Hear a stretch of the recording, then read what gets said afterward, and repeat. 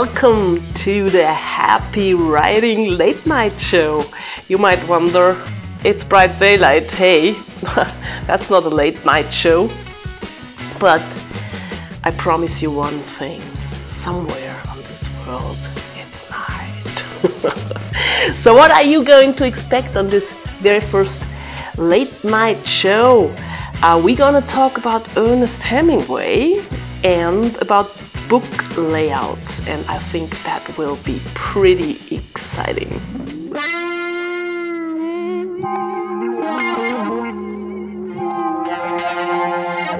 You know that a book layout follows some rules, right? Everybody knows that, but which ones? I have to admit, when I did my very first book layout, that was about 4 years ago, I tried myself in Adobe Indesign, and I have to admit I'm not good at it. Oh my god, this tool can do so many things. I just didn't get it right. And what I did not get right was which margin rules you have to follow when layouting your book by yourself.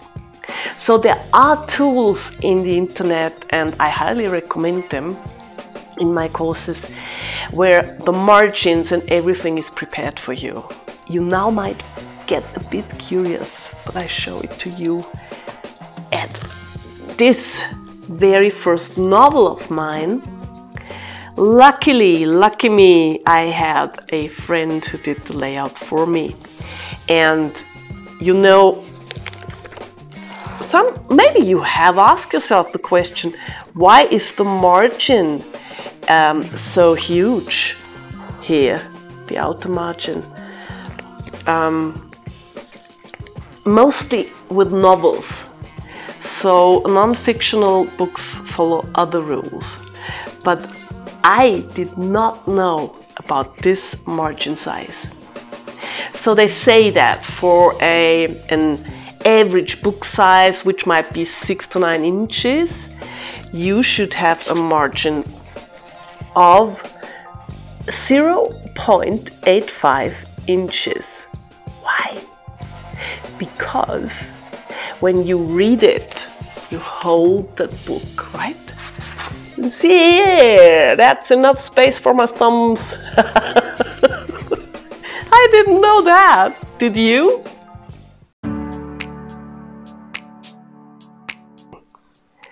Now let's talk about writer's mindset and how to push it, create it, form it. Do you remember 1 or 2 sentences your mom used to say? Your dad?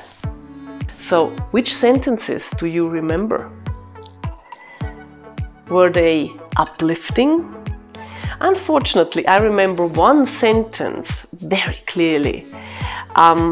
I must have been about 8 or 10 years old, and I wanted to become a flight attendant. That was my dream. Flight attendant, oh my god. That was in the 70s. So nowadays I would say I want to become a pilot, of course. But in these days, for a girl, you didn't think about that. So I told my mom I want to become a flight attendant. And you know what she said? She said, you know, becoming a flight attendant, you have to be very pretty and speak at least 3 languages. So she didn't mean to break my passion. I think her point was, you have to study languages, at least 3 of them, right? But I heard, you are not pretty enough. At the age of 10, your mind is different, right? It's not a grown-up mind. And most kids don't re-ask, hey mom, what's the point? I mean, I'm pretty. So within seconds, my flight attendant career was gone. And maybe you had similar experiences about writing. I had some experiences like that with my writing, but honestly I was grown up then and I didn't care, and I still don't care what people think. I had a wonderful chat yesterday with a podcaster from Canada, and he said, I'm not sure if I'm good enough, if my writing is good enough, if people want to read it. And I said, if there's one person out there who reads your book and loves it, that's enough. Because no matter how famous you are, when do you get the chance to talk to your fans? When do they really tell you how much they like your book? You never have that, right? I mean, you have to be very famous to get those fan letters or emails and then make your secretary answer them because you're not capable of all that fan emails. Yes, this might be the case, but before you get that famous, you will be a normal writer, for example, like I am. And with this book, I just got one email. A guy who wrote, hey, that book impressed me so much, I love it. And I was all happy. That was that one person out there. So always keep in mind, no matter what people say about your writing, if people come up with, you really want to become a writer? Come on, don't care. Forget it. Just do it. Keep passionate and do it. That's my advice at this wonderful late night show in bright sunlight.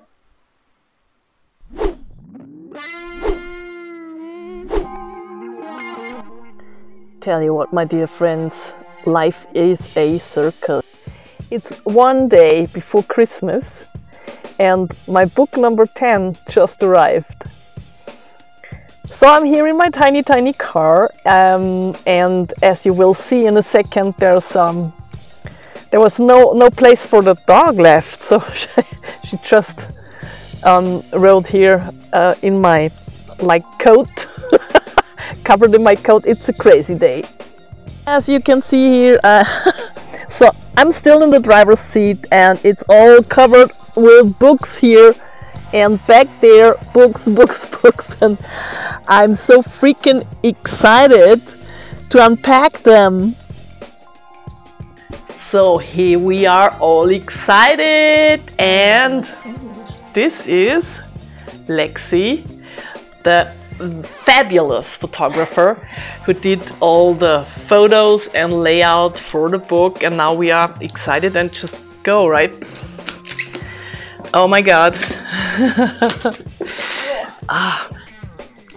These things are heavy. I had 5 of them in my tiny car, as you saw, and oh gosh, tiny Wanda is scared.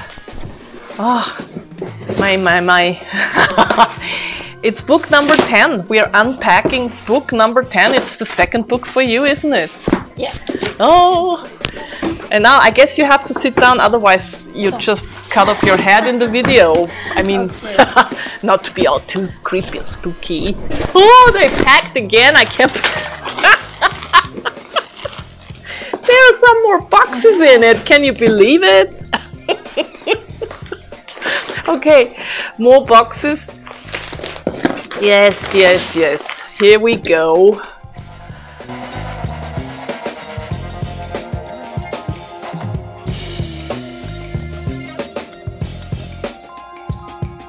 And now, here we go. There's just some, oh, I can't believe it. Here it, oh gosh, it's amazing. It's amazing. Oh, I love it. Here's Cooking with the Stars, number 2. Your second book, my 10th book. Oh, I love it. I love it. Gosh. It's good, isn't it? Yeah. God. Now, and this one's for you. Take a close look. Ta-da. Now that was the unpacking of my book number 10. Can you believe it? It's unbelievable. For me it is. And it still is one of these everyday miracles when I start a new book or finish one. Love it.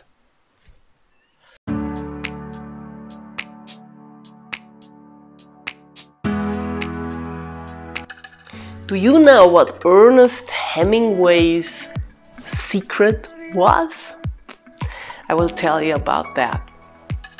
Honestly, I will not promise you that you can write like Ernest Hemingway after doing my courses or watching my videos. I won't do that. But I will tell you about some techniques, the big ones, the famous authors used or invented. And I can promise you, if you follow those rules, your writing will improve. Let me grab your hand and walk you through that.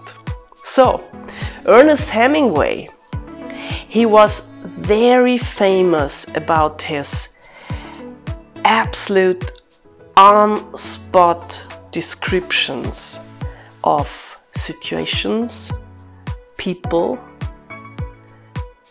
but he didn't describe them.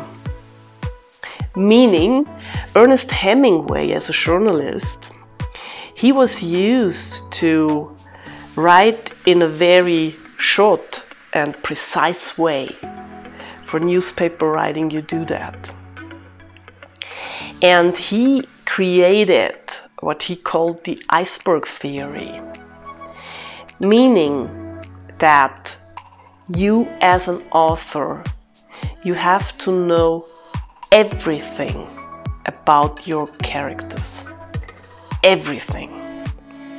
Ernest Hemingway was convinced that if you know everything about your characters, you do not have to write it down, because your reader, reading your well-chosen, precise words, will get the information which is below the waterline, like the iceberg.